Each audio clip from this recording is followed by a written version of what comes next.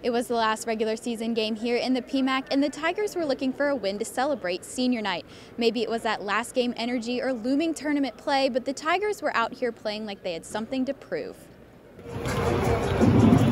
The seniors were looking to show off this game and started hot.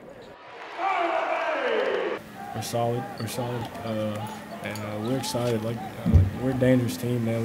We can get the ball rolling and put wins together, and we're gonna see what happens. Skylar Mays did what Skylar Mays does and brought the energy early, splashing threes and quickly putting double digits on the board.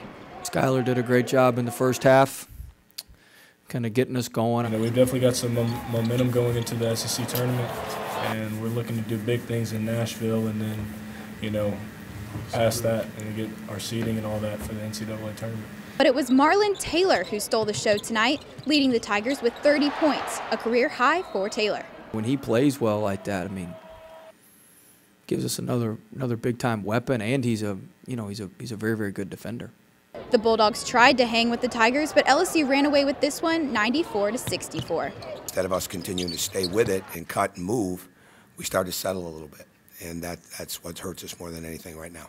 The Tigers are looking forward to starting fresh in the SEC tournament. For Tiger TV Sports, I'm Lauren Cochran.